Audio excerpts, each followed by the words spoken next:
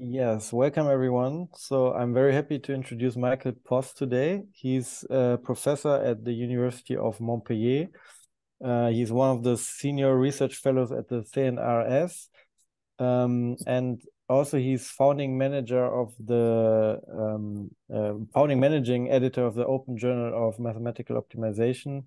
So he's contributing a lot for open science. And I'm very happy to have him here. Please, Michael. Thank you, Yanis. So thank you, Yanis and Reza, for giving me the opportunity of speaking about this recent work of mine with my colleague Jérémy Omer, who's from Rennes University. So I'm going to present part of this work. So the preprint is available online as well. You can have a look later if you wish.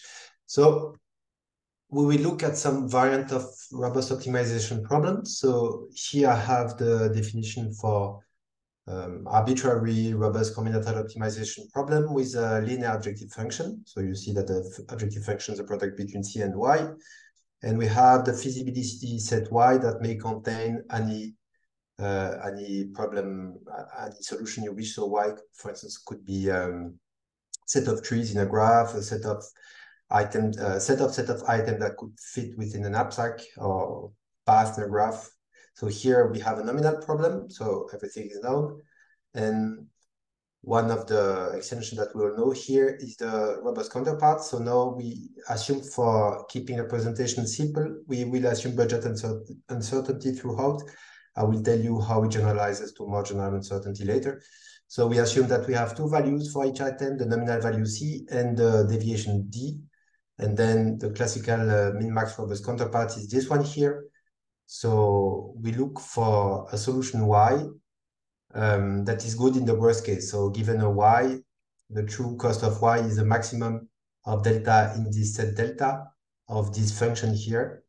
And so the set delta models the fact that up to gamma, component of the small delta will be equal to 1, the other being equal to 0. This is in an extreme point. Then you take the convex of that, you get this polygon, this polytope here. Okay, so this is classical min-max robust optimization, where Y is therefore a set that contains binary vector, and delta is the polytope, polyhedral uncertainty set. Okay, we all know that problem. So the problem that we study in this work is slightly more complex. So it models the fact that before choosing your solution Y, now you may investigate the uncertain parameters. So you may query Q component, for instance, of the cost vector. So the problem is now multi-stage in the sense that first you query some of the component of the cost vector, then you get the result of this query, then you choose the solution Y that is of interest to you, and then the remaining uncertainty is revealed. And you get this min-max min-max structure, which is formally stating what I just said. So first, you query some of the component of the cost vector with the little w. Then you get some response. You get the realized value for the component that you queried. Then you choose the solution that you wish, and then the remaining component must reveal themselves. And you get eventually this cost here for your solution Y. Okay. So, for instance, the set W could model the fact that you may ask a Q question, but you could have a much more complex set if you wish. And the notation delta of W and delta bar means that the second stage revealing has to be consistent with what had been revealed in the first stage. So this simply means that if the adversary had given you some value delta bar for some component of W that you had set to 1, then the value of delta has to be equal to the value of delta bar that has been revealed to you before. Okay, so this is the basic definition of the problem. Any questions so far, or is that clear?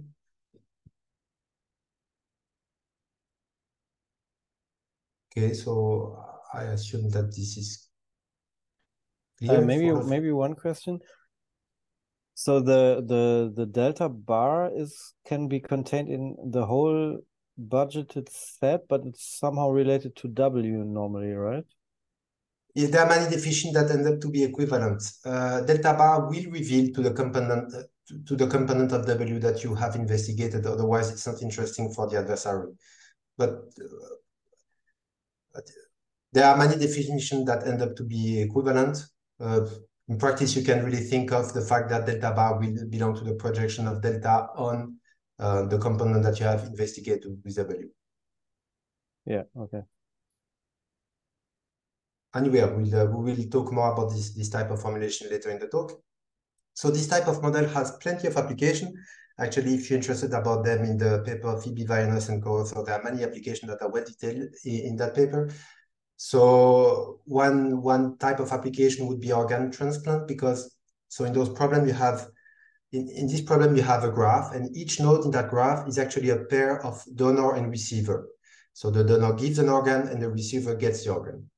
And typically you want to find small cycles or short paths in this graph. A path represents the fact that you have an altruistic donor. And so you want to find to cover the nodes of that graph with lots of small cycles and small paths. And typically in that problem, the compatibility between the donor and the receiver is not known in advance, and this involves lots of medical investigation, and that is very costly. So you would like to carry out some of those investigations, but not too many of them. And so this is naturally a two-stage DDID problem. Another range of application would be in a city where you wish to build some underground facilities like a subway or whatever. And the problem is that cities have been evolving along many years, and you don't know exactly what's below the ground. So you don't know exactly the cost of carrying out those works. So you may want to investigate some part of the underground of the city to know where it's more efficient to build your facilities. So I gave some reference for more details about those applications, but there are many more. Also, from a more methodological viewpoint, there are essentially two papers on this work. So first, the paper that I mentioned already by Phoebe Vianos and co-author. So they introduce and motivate the problem very nicely. They propose a key adaptability heuristic reformulation for the problem, and then they provide some numerical result on a rather simple structure Y. But they have a quite fancy uncertainty set called the factor model. And in a more recent paper by Rosario Paradiso and co-author, they have a different algorithm that is exact. It's based on Bender's combinatorial branching cut. In addition to that, they provide some key adaptability improvement, and they provide result for a more complex combinatorial problem related to routing problem. I will compare to those papers in my numerical result anyway. So let us first look at some very simple case to better get a grasp on the problem. So we have defined the min-max problem already, which is a classical robust counterpart. So let us define the wait-and-see counterpart, where you assume that you can take your decision Y after the adversary has revealed the uncertain parameter. So this is like a perfect information model. So of course, this is better. You get a better cost by doing that than by solving the true robust problem. And this is formalized here by this inequality. So the optimal solution of the wait and see is always cheaper than the optimal solution of the min-max. And you can prove that simply by permuting the min and the max. But intuitively, it's clear, because the wait and see, you have perfect information. So you take the decision after delta is known, while here you have to take your decision Y, and you still don't know what is the value of delta that we realize. So this leads to very simple bounds. So if you cannot observe any of the component of delta, then of course you cannot investigate anything about your uncertainty. The min-max fall down to a min-max problem. If at the contrary, you can observe everything, then the min-max is equivalent to wait and see problem. But in general, of course, the DID problem, which is a problem we study here, lies somewhere between the two, those two simple bounds. Okay.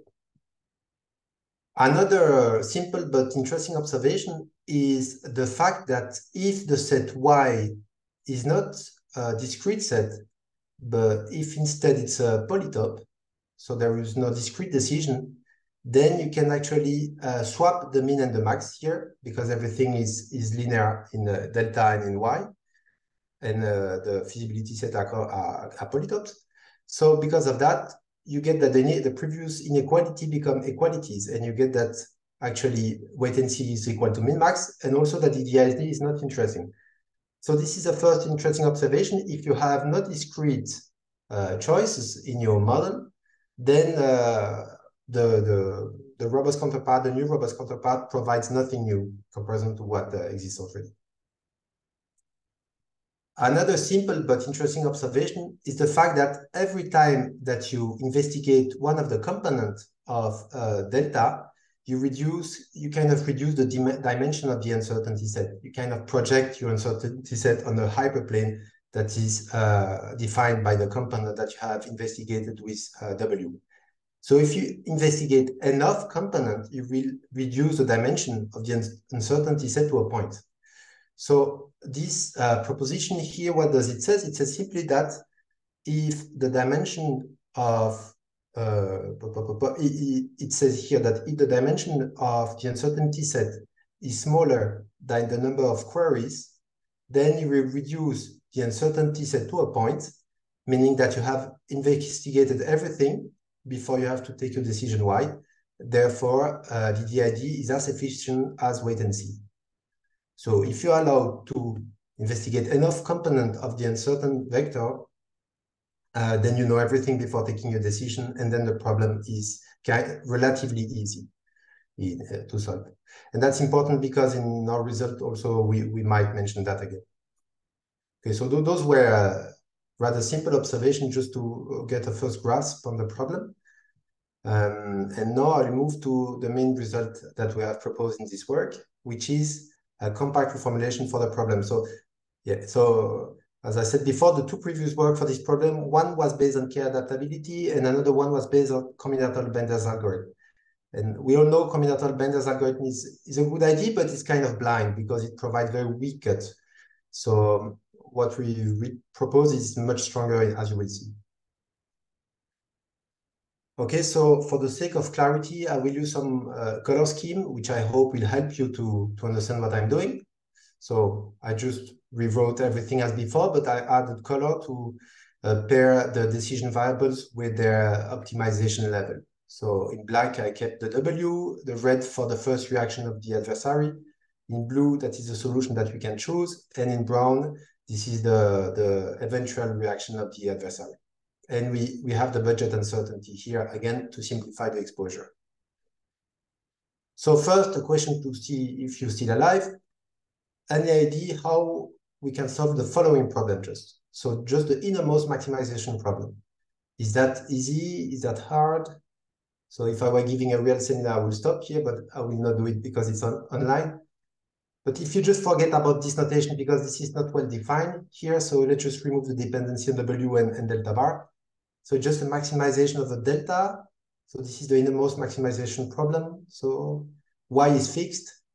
So the only variable is delta. This is a linear function of delta. So this is just maximizing over this simplex here. So this is actually you just solve it by sorting the coefficient of delta. So the coefficient of delta is given by di times yi. And you just take the largest gamma coefficient of delta. Okay, so you all agree that this is an easy problem that you can solve in n log n just by using a sorting algorithm. Okay, so that was the innermost maximization problem. So if we take one more level, is that problem hard to solve? So again, let's hide the W and the delta bar here because we don't really know what they mean. So is that problem hard, easy? So this is a min-max robust optimization problem. So this is NP hard in general, but because we have this very simple budget uncertainty set, there is a famous result that tells us that this is an easy problem, actually, the min-max problem. So I will rely on this. So let me tell you again how this result works. Essentially, we replace the min-max problem here by a min-min problem here. Okay, so we have, as before, we have the minimization over the Y, but the maximization of the delta has been changed by a minimization over L, and L is now minimized over simply n elements. So this is simply an enumeration. You can enumerate over L, and then for each value of L, you solve the problem over y. So this is a very famous result that tells us that this min-max problem can be solved by solving n minimization problem here. Okay, actually there should be n plus 1, but it's a detail. Okay, so that's an easy problem. And so what about this problem, the max min-max? Is that easy, hard? So this one is actually happens to be easy, but that's what we prove. So that's what I'm gonna discuss with you for the next couple of minutes. I will show you that this function phi of w, which is defined, so phi of w is the cost you get once you have investigated w. So it hides everything once you have investigated w. And this is defined by max over the first reaction. You take a decision y, and there is a second reaction here. And so we will prove that the only result I will present here today is that we have a compact linear programming reformulation for phi. And this compact linear programming formulation for phi requires two assumptions. On the one hand, we want y to contain only binary vector. And on the other hand, and this is very important, we want that the convex hull of y is a compact polytope. It's a polytope that we know, and that's rather small in terms of number of inequalities. And I will tell you later that actually the fact that I'm considering so far only budget uncertainty is not a restriction. We can generalize everything to arbitrary polytopes. I will tell you later how we do that. So let me again insist on those assumptions here. So this is not very much of an assumption because that's what we have been doing with so far. We deal with combinatorial problems. So this is what we expect. This is a very strong assumption. We want to have a compact description for the convex hull of feasibility points. So typically, we can only handle a polynomially solvable optimization problem that way. So for instance, we cannot solve the knapsack that way because the convex hull is very large, but we might solve the shortest path or the spanning tree or the selection problem. I will tell you later how we can relax this assumption, but it's not for free. Okay, so I hope you still follow me. So now let's try to get this compact formulation for phi of w. So first, we will simplify a little bit the notation because this delta of w and delta bar is a bit confusing. So just for the sake of the presentation, we replace this weird notation by a simple delta bar here that is defined here. So it's a simple budget uncertainty set. The only difference is that the budget has been modified by some stuff that depends on delta bar. That's why gamma is in red. It's because it actually depends affinely on delta bar. And also you see that the new C bar is in red is because it also depends affinely on delta bar. I don't tell you how I do that, but it's not very hard to do. And you also get a new D bar here, but this one is independent of delta bar. Okay, so everything here that is in red are, so this guy here and this one here essentially depend affinely on delta bar. Okay, so first, the first step in our reformulation is to get rid of the innermost maximization problem. And we do, no, I got confused, the outermost one, sorry. So, and we do that by using a trick that's well known in our community. It's called the epigraphic reformulation. So we introduce a new variable omega and say that omega has to be smaller than the min-max problem. And that's all. And we also have this variable delta bar that is maximized over. So we have two types of constraints. We have this constraint here and those constraints here, but we leave them aside for a moment. Okay? So this is a well-known reformulation. So the second step now is that we have this min-max problem here. As I told you before, delta bar is essentially a budget uncertainty set, but the budget depends on delta bar. So we can use the result that I recalled earlier, and we can replace this min-max problem here by the min-min problem that I recalled earlier. Okay? So this is simply an application of the well-known result from Melvin and Dimitris. And so here we have the gamma that depends on delta bar. That's one of the variables here. And C bar also depends on delta bar. Okay, so here we have something that is twice nonlinear. So we will try to handle it. So first we handle this nonlinearity here. That's very easy, right? We just want omega to be smaller than the minimum over L. So we simply say that omega has to be smaller than each of these constraints. So we just have n+1 constraint. This notation here means that this set contains from 0 to n. Okay. Okay, so we have this maximization, this problem here, which is still nonlinear because of the minimization here. Okay, so just to insist, so far I have used one of my assumptions because to use this result here, replace the min-max by the min-min, I assumed that y was binary because this famous result applies only when y is binary. There are some extension when y is integer, but that's not the topic of today. So we have this problem here with the minimization here that we dislike. Well, now there is a second assumption that we have a description for the convex hull of y here. And this minimizing over y is the same as minimizing over its convex hull because the function here is affine in y. So because I know its convex hull, I can replace this by an LP and I can dualize the LP, right? So this is what is written here. I have dualized over the polytop, the linear program defined over the polytop y. And I got a bunch of dual variables that are represented by lambda and pi. And the matrix B and the vector B, those are the parameters that we're describing this set here. Okay. Michael, one question. Please. I'm a bit confused because you are maximizing over delta bar, but there's no delta bar appearing anymore. Yes, there is a delta bar here. In the C bar and in the gamma. Here it's crashed, I think. Okay, so that's what everything that is read for now is kind of the outermost maximization problem. But it was hidden indeed.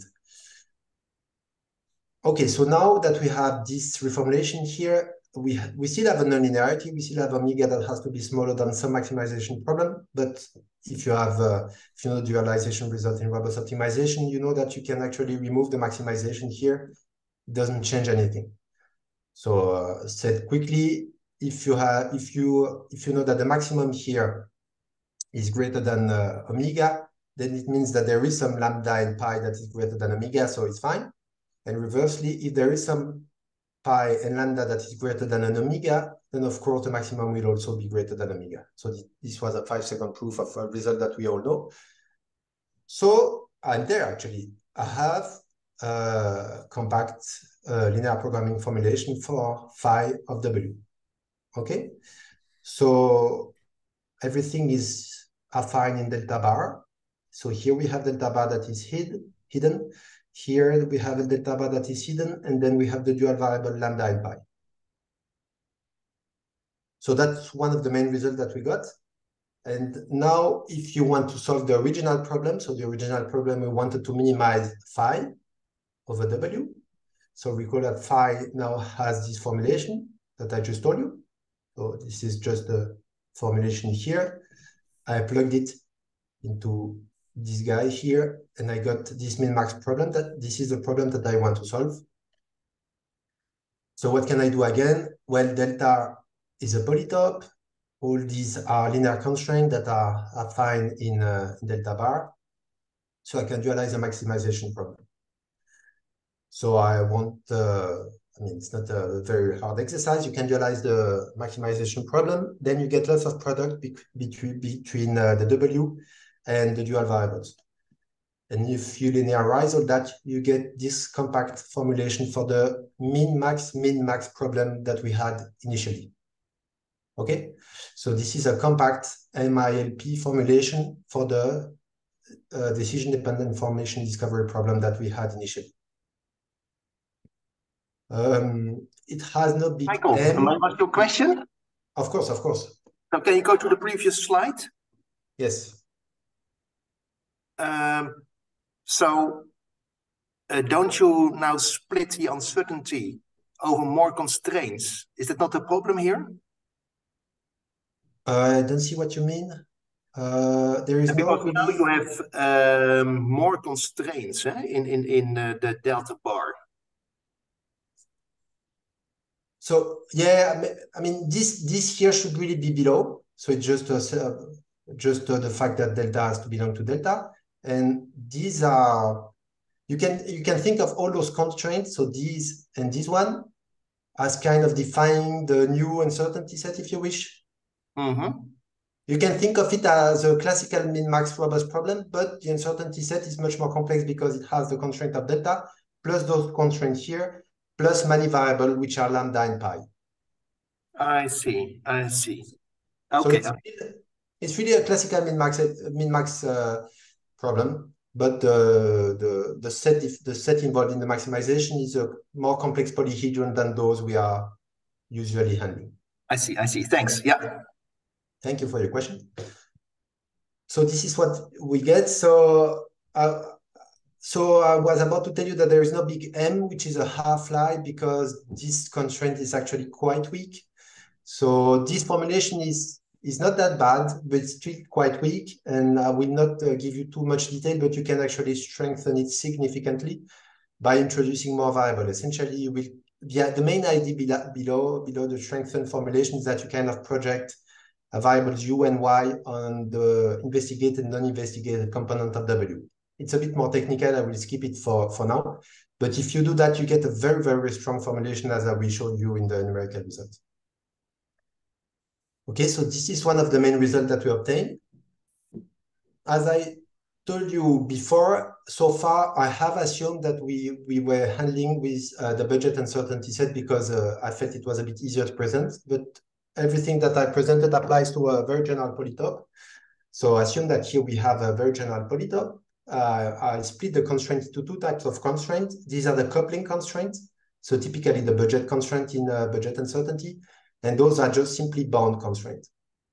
And we denote by L the number of rows in the coupling constraint. So typically in budget uncertainty, L is equal to 1. We have just one coupling constraint. And so what we can prove is that you can, for a general min-max problem defined over this very general uncertainty set here, you can also reformulate it as a min-min problem. But instead of having simply n, so typically, normally when you do that, the minimization of n involve n plus one different problem.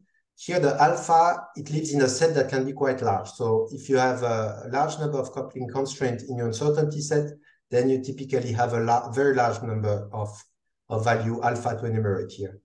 Okay, but if L is constant, so if L is equal to 1 or 2, 1 is the budget uncertainty, 2 would be kind of an extension of the budget uncertainty.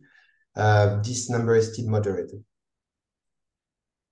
And so if you plug this result, essentially, if in all what I have presented you so far, you get a reformulation that is valid for any polyhedral uncertainty set.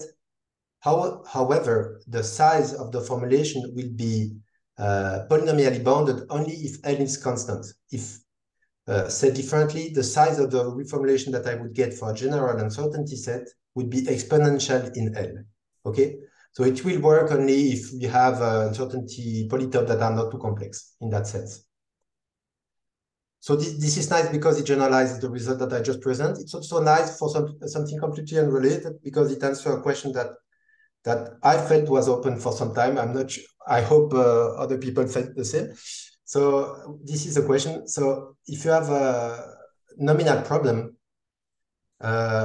this is the classical min-max robust counterpart. So forget about the DID for an instant, just the classical min-max robust counterpart of this minimization problem. As I said in my introduction, it is well known that the min-max counterpart of a minimization problem is NP-hard in general if L is part of the input. This follows from very classical result in robust combinatorial optimization. And until we proved this, actually, it was not completely clear what happens when L was constant. So in the previous work, I kind of partly answered this, but now this is very neatly answered. So if L is constant, and if this problem is easy, then the counterpart is essentially easy. And if L is not constant, then but that was new before, then the counterpart is hard. So this result is really kind of the best you can hope for a general polytope. It tells you that either the polytope has a small number of coupling constraints and then introduction of robustness is not too complex, or the polytope has many coupling constraints, and then we knew already that there was no hope to obtain very efficient reformulation. So this is one extension. Another extension that I wanted to tell you is what if we want to consider a more complex problem for which the convex hull is equal also to a polytope, but a polytope that is too large to be described. For instance, the shortest path or the Steiner tree or whatever. So I'll just give you the main idea of what we can do in those cases. One idea is to consider the convex hull of Y and do kind of column generation. So we will try to enumerate the extreme point of the convex hull of Y as we do in column generation. And we will solve a sequence of MILP problem. No, it's not very true. We'll solve a MILP problem whose size will increase in the course of the resolution. So typically, this is a column generation algorithm.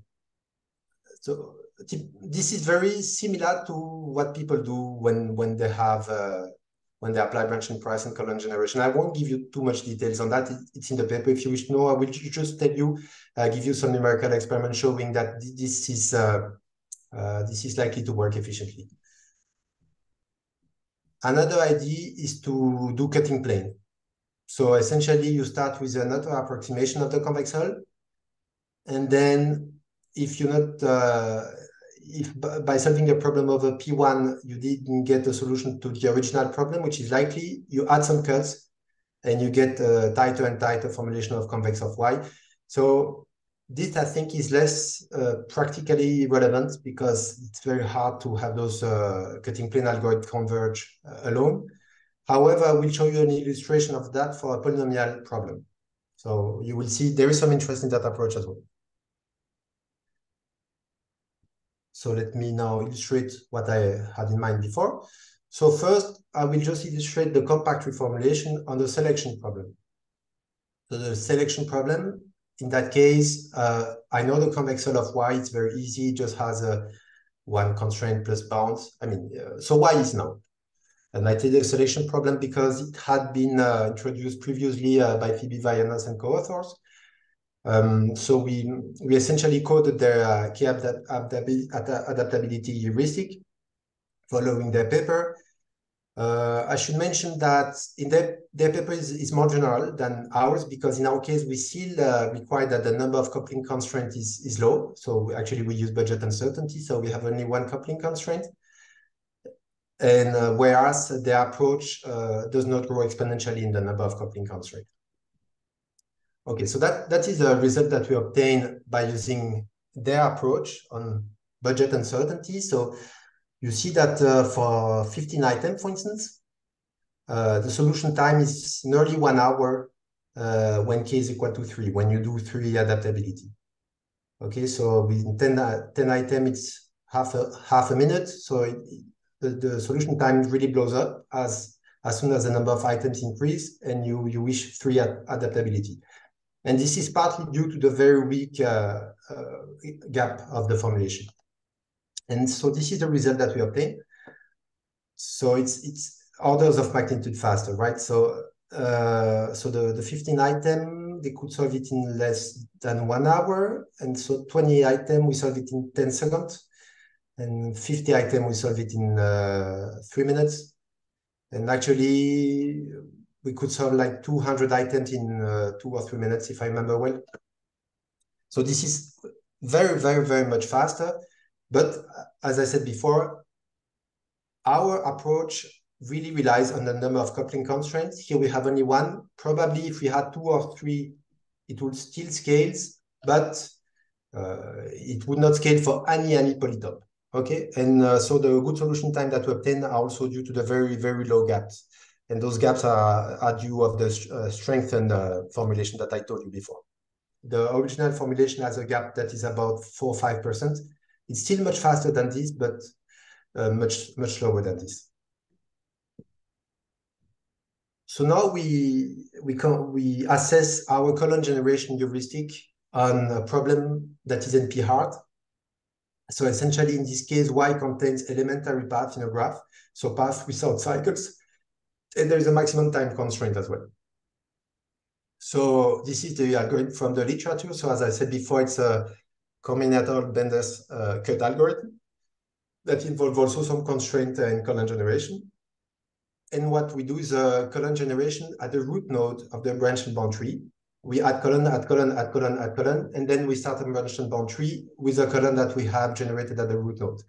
So it means our approach here, it's a heuristic, because to be exact, we should do branch and price, which is some more work. So a student of ours is currently doing that. But so I will show you how our heuristic works.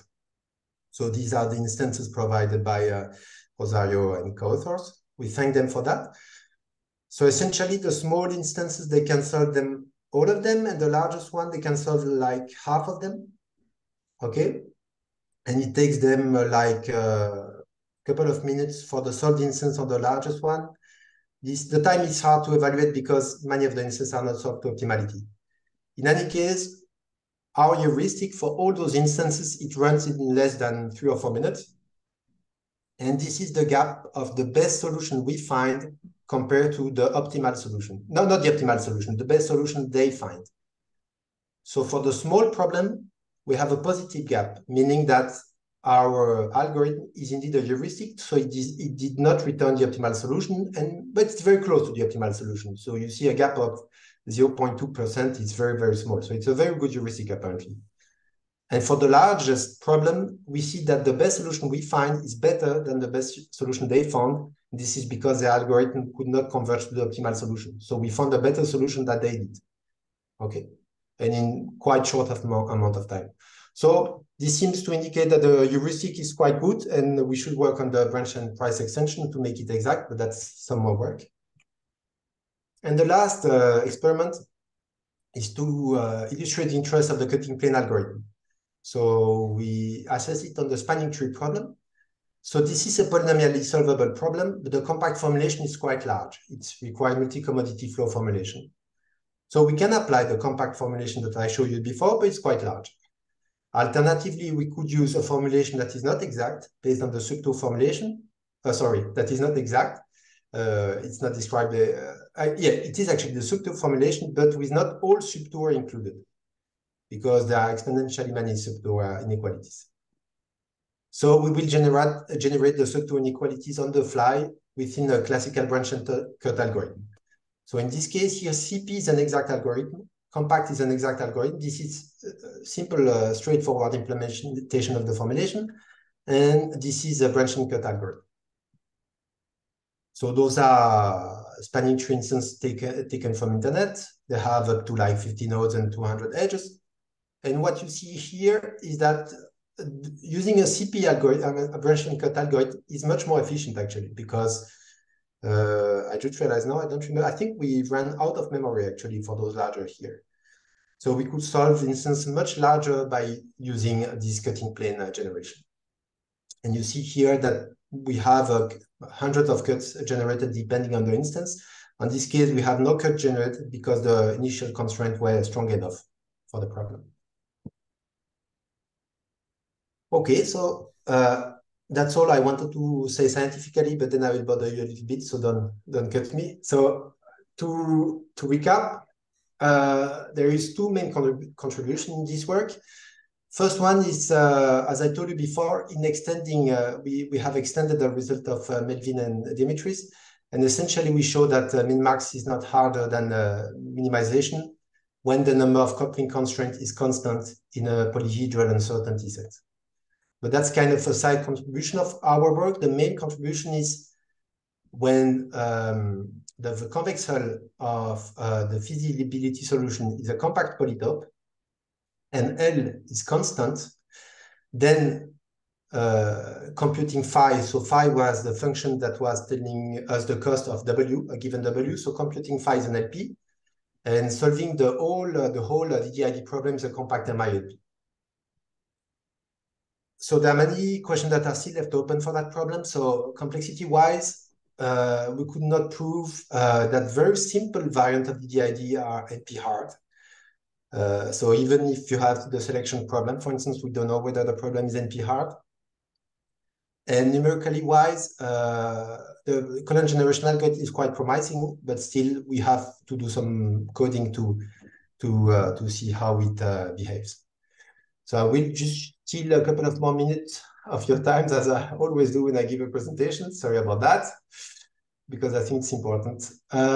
So I will just talk to you a little bit about the publishing system. For those of you who know everything about it, you can just leave now. But for those who are interested, you can stay. It will just be 2-3 minutes.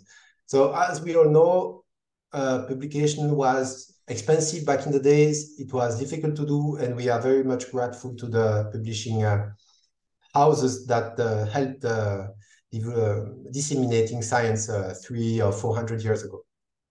But we're not really in that time anymore. So we now publish online, preprint are published on the net. Nobody reads books of papers anymore, and you can use LaTeX to provide an early final version of your paper. So everything is very cheap now, very easy to do. So as a consequence, as we all know, everyone has access now to all paper for free, and because that's how it should be, right? Producing science is, disseminating science is free, so that's how it should be. Well, we all know it's not the case. And unfortunately, most papers are not in open access. And when they are, it's very expensive. And actually, Elsevier is one of the most profitable company in the world, above Microsoft and Facebook. They have profit margin around 40%. Well, it's a good business for them. So for instance, sometimes they may ask you 2,000 euros for having a paper published in open access. And I've been investigating that for a while. The true cost of publishing a paper in open access varies between 3 euro and 800 euro. So 800 euro is when people don't use LaTeX and we need to typeset their Word document. And 3 euro, that's there's a journal, I forgot it, a journal of open source software. This is their running cost. This is a free open access journal. So, well, I'm not the first to realize that the situation is a bit strange. So there are some people that are quite famous, like Tim Gowers, who got a field medals in mathematics. There is no need to say it was mathematics. And so, well, some years ago, he started an uprising, and he was not alone either. And essentially, what he and other people say is that, well, the submission and publication should not be conditional to the payment of a fee. And when there is a fee paid, it should be proportional to the amount of work carried out. So those are, in general, the fair open access principles. If you're interested to that, you can Google it. You will find them in details. The good news is that there are not many good journals that are free. So for instance, if you know machine learning, GMLR is one of the best journals in machine learning. It's free. Jair is also one of the best journals in AI, is free. There's the new journal TMLR. If you know a bit of theoretical computer science, they have many high quality free journals. Theoretics is a very recent one that's free and that's extremely good. There are many conferences that are for free. In mathematical optimization, it's a bit more complex. There are those two journals that are a bit more recent, and they try to do a good job. So actually, I'm involved with this one. So that's why I'm talking to you about all that. And so, yeah, we're trying to have a high quality journal, which we seem to be doing so far, but we need your papers, of course, to make it work. And about that, you still have a couple of weeks to, if you're interested, submit a paper to a special issue that's related to optimization at the second level. So optimization at the second level here means second level of computational hierarchy. Essentially, it means bi-level optimization or two-stage robust optimization or stuff like that. And so you still have a couple of weeks to submit to that issue if you're interested. And hopefully you get something nice there as well. So now I'm very open. Get back to the takeaway message.